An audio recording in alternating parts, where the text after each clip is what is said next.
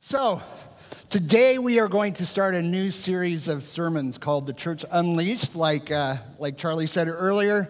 I thought this would be a good time to do this since this is kind of a new chapter in the life of our church. We are really going to take 10 weeks to look at the church and God's vision for the church, what God has for us as the church and why we're here. That's really what we're focusing on today. And so I thought it'd be a good time to do it. New chapter. Also, I know there are a number of new people here today. As I was greeting at the door, folks told me that this is their first or second time. So I think as these weeks progress, we'll probably have some new folks coming who are checking out our church, wondering what we're about. So you come for the next 10 weeks and you'll know what we're about. But you have to come every week. That's the important part. No. So let me read this passage of scripture that talks about the vision of the church, God's vision for the church. Before I do that, let's pray together. Father, we thank you that your Holy Spirit is present here this morning just as it was at the birth of the church so many years ago. I pray that today your Spirit would speak to us in power and with clarity and with full conviction. Lord, may our hearts be open to your truth today, and we pray these things in Christ's name. Amen. So here's the scripture for today, a very familiar passage, I think, for all of us, or most of us. Then the 11 disciples went to Galilee, to the mountain where Jesus had told them to go. And when they saw him, they worshiped him, but some doubted. I've always loved that verse. I have to just say that. When they saw him, they worshiped him, but some doubted. It's great that the gospel writer threw that in there. Shows us it's not a propaganda document, that it's truthful, and that doubt is part of the Christian life, right? Some doubted. Then Jesus came to them and said, "All authority in heaven and on earth has been given to me. Therefore, go. Emphasizing go here. Go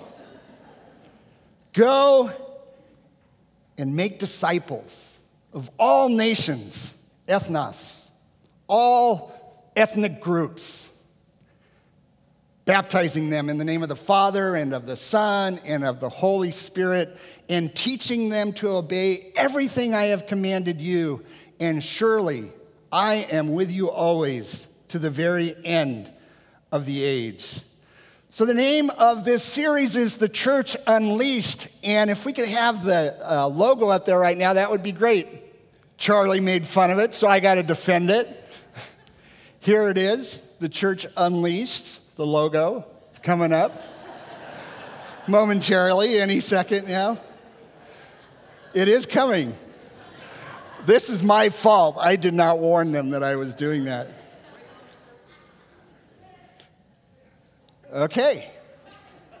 Sorry about that. Remember the logo? It was horses running. There we go. Thank you, Linda. My fault. Okay, the last church I served, every once in a while, I would stop my message and I'd have people talk to each other. And every time I did that, they told me, "Steve, you know when you stopped talking during your message and you had us talk to each other? That was really good. You should do that more often." So we're going to do that today.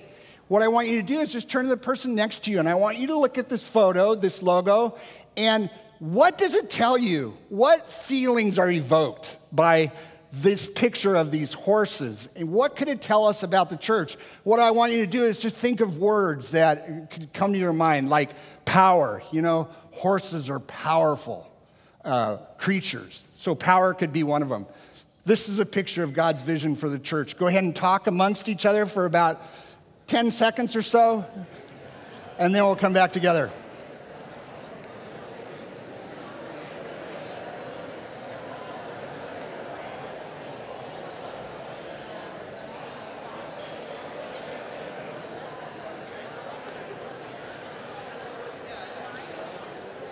Okay, if one person has done all the talking, make sure the other person has a chance. Go ahead, keep talking. Okay, so What are some of the words? Go ahead and just raise your hand. What are some of the words you came up with? Freedom. Exactly. Boy, those horses are free as opposed to being in a corral and leashed and stuck in a barn. No, they're free. They're running. What else? Together. Unity. They're running in the same direction. They're running together, right? Okay, what else? Speed. Yeah, they're fast. Okay. Power. Absolutely. Horses are powerful creatures. Yeah, what else? Joy. I came up with that one too. They're doing what they've been created to do, aren't they? They are not created to be in a corral. What else? Anything else? What's that? Strength. Leadership. Okay, what else? What's that? On the move. They're moving. They're going. Okay, these are all great words. We'll keep working on this in the weeks ahead. But those are words, really, every one of them, that describe the mission, the vision of the church. Power, movement, freedom, set loose, going. Often not the words we use or we think of when we think of the church. Boy, the church has been getting a lot of bad press lately. Talking about its waning influence, declining membership, all the rest. Probably not the words that would come to our mind when we read those articles, and yet this is God's vision for the church, and perhaps we don't see it any more clearly than in these verses I just read from the end of the Gospel of Matthew. Here's the situation. Jesus is speaking to his 11 disciples. He has done his ministry. He's been crucified. He's been resurrected. He's appeared to the disciples at different times. This is the last time he's going to speak to them. So he's giving them their marching orders. And he says to them, you know what? All authority in heaven and earth has been given to me. And now you go. You go. You go. And make disciples of all the nations. What? Baptizing them. Teaching them to obey everything I have told you. And then this great promise. And surely I will be with you to the very close of the age. Wow. Pretty bold statement. Don't you think? I mean, here's this Jesus, born to peasant parents in a backwater, really, province of the Roman Empire. Grew up working as a carpenter, never held public office, never wealthy. Good laugh over there. Never wealthy, died a criminal's death. And here he has the audacity to say, you know what? All authority, all power in heaven and earth has been given to me. And now here's something even more audacious. He's saying to these 11 ordinary guys, I'm passing it on to you. I'm giving it to you. You go. I'm empowering you. And here's my strategy. You ex-fishermen, or you fishermen and ex-prostitutes, and ex-political zealots, ordinary people, you doctors and lawyers and nurses and construction workers and real estate agents and teachers and retired folks, you go. Go change the world. Go from here now and let others know what I have done in your life.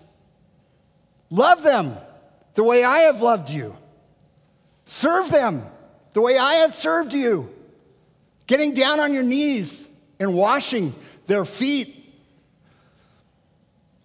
Invite them into this new way of life, this life with God, where everything is forgiven and all is possible.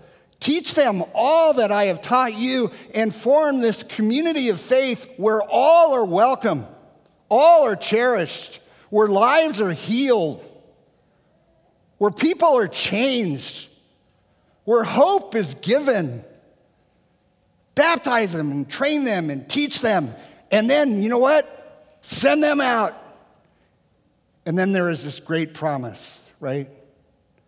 Got to catch the promise. And I am with you always. You don't do it alone. Remember, that power, that authority that was mine is now yours. Now you go. Go and turn the world upside down. I love the church. And I believe this so much. Do you see this great big vision that God has for the church? You know what's so amazing about this is these 11 ordinary guys, they went out and they did it. They turned the world upside down. They actually did what Jesus told them to do, empowered by the Holy Spirit.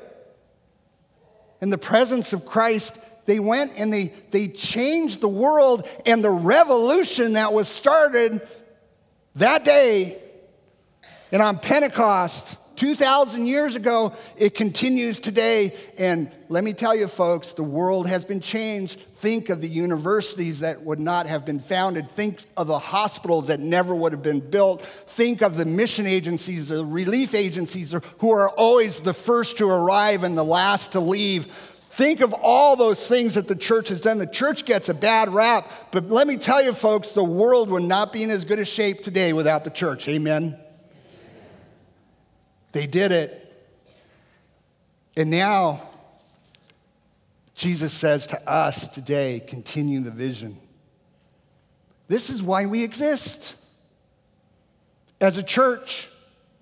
This is really what we're all about. To what? To go and do what Jesus told us to do, to baptize, make disciples, invite people into this life-changing relationship with God where they are made new and they experience the very life of God, this new life, this Zoe. That's our job, to invite them into this life, to train them up, to teach, to baptize, to send them out. And to do that mission, we have to accomplish this mission, we have to do many things as a church, don't we? It's a big vision. It's a big mission. And in the time remaining today, what I want to do is just look at two things we have to do to accomplish this. One, we have to be internally strong, and secondly, we have to be externally focused. To fulfill this mission, we have to do these things. So what does it mean to be internally strong? Well, that means we have to have ministries that serve the members of this church. We have to have ministries that that build us up as members of this church. Primarily things that happen here at 119. This is it. Build up the members of the church, just like Jesus told us to do. Baptize and teach and train. To do that, we have to do a couple things really well. We have to have worship services that inspire, that build us up, where we come and we experience the very presence of God, where we hear the word of truth every week that changes how we see ourselves and how we see the world and how we see each other. Need to have these worship services where we experience the very love of God every week. And we're inspired. Have to do that. Have to have education programs for children and youth and for adults to teach them what it means to be a follower of Jesus Christ. It's a whole new world, isn't it? He changes our lives. We have to teach. We have to build up. We have to build a community of faith where we experience love and support and the grace of God through each other. You know, you're the greatest conduit of grace that there is to each other. Got to experience that fellowship. We have to have pastoral care where we care for people, one another, as we go through the inevitable storms of life, right? We have to be there for each other. We have to equip and train people to discover their ministries and to use their gifts that God has given each one of us in ministry. We have to do all those things. Be internally strong. The things that happen right here at 119 Avenida de la Estrella.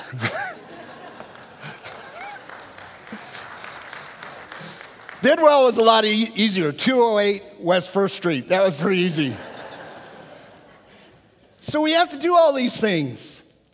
We have to be internally strong. And you know what? A lot of churches do that really well. And I think the temptation of the church is to focus there. But here's what happens when all we do is focus on what happens here on this campus and these things that make us internally strong. We get fat.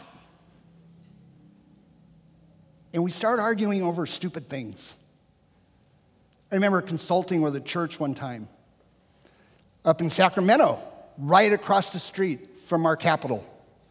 Beautiful old church, strategic place, ministering to people who serve our state. And they were having trouble. They were kind of stuck. They weren't moving forward. They weren't these horses, let me tell you. And so I'm meeting with their leadership team, their deacons or elders, other key leaders of the church, and they're asking me questions. And I remember somebody raised their hand, and I was talking about how we structured our church in a new way to empower people to make decisions so it wasn't so to get stuck in the centralized way of making decisions, but let the people who are out there doing the ministry make decisions and empower them to do that. And somebody raised their hand, and they said, you know, how do you decide what color the fellowship hall is going to be painted? And all of a sudden I looked back, we were in the fellowship hall, and I looked at the back wall, and here are like 5 different colors. This was the big crisis in the church. This was what was sucking all their energy.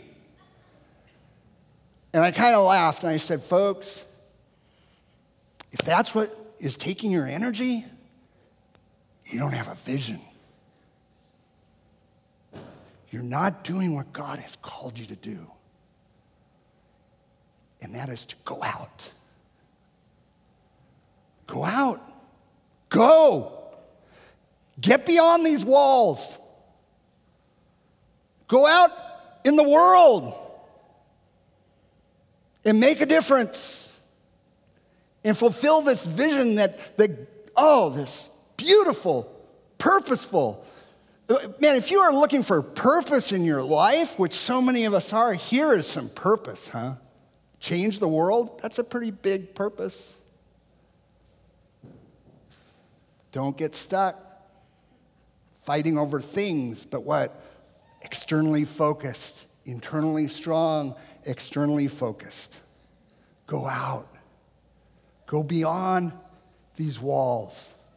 And see, this is what I really want us to get today. If for some reason your mind wandered during the sermon, which I know never happens, come back right now.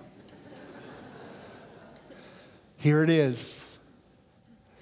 Somebody asked me once, as a pastor, if you could convey anything to your congregation, if you could see anything happen, what would it be? Wow, that's a great question. You know what I said? If I could do anything for every member of our congregation, here's what it would be, that they would see themselves as missionaries. That's how I got the title of the sermon, A Church of 2,000 Missionaries. We figure, I asked a number of people, how many people would call San Clemente Presbyterian Church their home church? And if they were pressed to say some church, what would they say? Most people said about 2,000 people. That's more than 2% of the population of San Clemente, Aren't you impressed with my math skills? For a history major, that's pretty good, huh? 2%, probably 3%. They say that if 2% of a population to decide to do something, it can happen.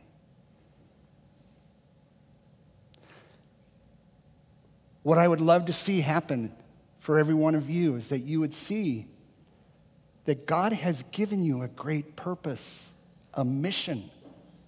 The mission field is no longer in Africa and South America. In fact, Korea is sending missionaries to us. The mission field is right here. We are in a post-Christian era. There's no doubt about it. You can tell, can't you? And so as you go out, here's what I would love for you to know, that God has gifted you. When he talks about passing on the power and authority, he's talking about you. He has given you the power and authority. You're the church. These buildings are not the church. These buildings could be destroyed in an earthquake or something tomorrow, and you know what? The church would go on. You're the church. Wherever you go. That's what I wish more than anything, because then what?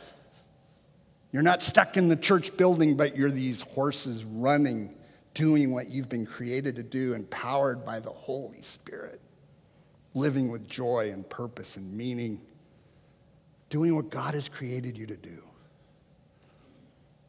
That's God's vision for the church. Let me close with this story. I can't see what time it is, but I'm going to tell it because it's such a great story. Gordon MacDonald, pastor in New York City. And when he was pastoring this church in New York City, he lived on Roosevelt Island. You know that little strip of island in the East River under the Queensboro Bridge? And every day he would take a train from the north end of the island down to the south end of the island, where you catch a tramway and you go up over the river into Manhattan. Remember City Slickers, that movie? Well, that's what Billy Crystal was doing. He was in that little tramway going over the river to Manhattan. So every day he would take these buses back and forth, back and forth. And so he got to know these bus drivers and came to find out that some of them were Christ followers. And so he and his wife, Gail, invited some of them over for breakfast on occasion, and they would talk. And during one of these breakfasts, one of the bus drivers said to him, he said, "Gordon, you know, you have such a great job. You travel, you know a lot of people, you seem to be really enjoying yourself." And Gordon said, "I love it. Couldn't be happier." The bus driver said to him, he said, "You know, you're fortunate. All I do all day is drive this bus from one end of the island back and forth, back and forth, back and forth, back and forth. What a life." So the conversation kind of went in different direction, but Gordon kept thinking about this, and after a couple minutes, he came back to the conversation. He said, "You know what? I've got something I want you guys to try." He said, "I believe that God has you there in that bus, and God wants to work through you in your job 8 hours a day." I mean, think about it, folks. We spend 168 hours a week. We spend maybe an hour or 2 or 3 here. All the other hours we're out there. That's where God wants to use us. So he said, I think God wants to use you. So try this. Before you begin your shift, close the doors of the bus and stand at the end of the bus next to where you sit and look out on those empty seats and say, "In the name of Jesus, I declare that this bus is not a bus for these 8 hours. It is a sanctuary. And the people that come through here, through this sanctuary, will experience the love of God through me, whether they realize it or not. In the name of Jesus." He said, "Do you think you could do that?" Someone would say, New York bus? Have you been on a New York bus? My sister lives in New York. I've been on those buses and subways. A New York bus? A sanctuary? But one of the guys said, "You know what? I could try that. Let's give it a try." Another one said, "I could try that." Another one said, "I could try that." And so over the next few months, whenever Gordon would get on the bus, he'd lean over to the driver. He said, "Is this a bus or a sanctuary today?" And usually the driver would say, this is a sanctuary, man. This is a sanctuary. So a few months later, one of these drivers met with Gordon again for breakfast, and he said, you know what? You changed my life. He said, really? Tell me about that. He said, well, remember when you talked about the sanctuary stuff? He said, you know what? I've been doing that every day. I stand up, close the door. In the name of Jesus, this bus is going to be a sanctuary where people experience the love of Christ, whether they know it or not. He said, I've been doing it. It's completely changed my job, completely changed how I look at what I do 8 hours a day. He said the other day, guy got really mad at me, cussed me out because I wouldn't drop him off at an illegal stop. You know, there would have been a day that I would have just stopped and just let him have it. But I said, you know what? That's okay. Took him to the stop, dropped him off. Nice having you on board. Thank you. Have a great day. The lady behind me said, Charlie, why didn't you guys let that guy have it? How could you do that? And he muttered to himself, because I'm driving a sanctuary, not a bus. Sounds like a simple thing, but it's a paradigm shift, isn't it? So you teachers, here's my challenge. Application is very clear today, crystal clear. When you go to teach your class tomorrow, close that door before the kids come and say, in the name of Jesus, this is not a classroom. This is a sanctuary. Those of you who are real estate agents, when you're driving those people around looking at all the beautiful houses in San Clemente, it's not a car. It's what?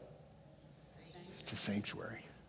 You financial advisors, you're helping people with a great service, how to steward their money. It's not a financial advising office. It's what? It's a sanctuary. You doctors, as you're operating, it's not an operating room, is it? What is it? Sanctuary.